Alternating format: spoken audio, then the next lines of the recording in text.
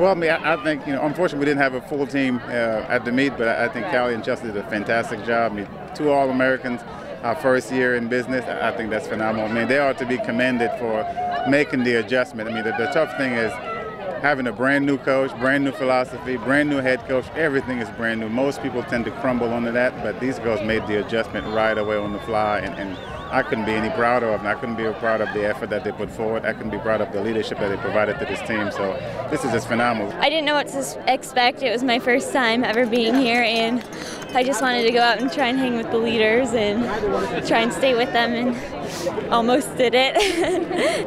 The plan was just to go out fast and give it a go, give it all I had. It's my first national championship. I really didn't know what to expect, and I just went out there, gave it my all, and 38th was it. I'm happy with that.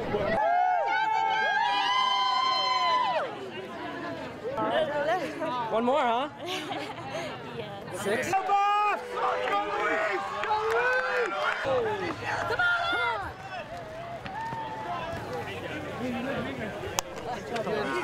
Louise, good job.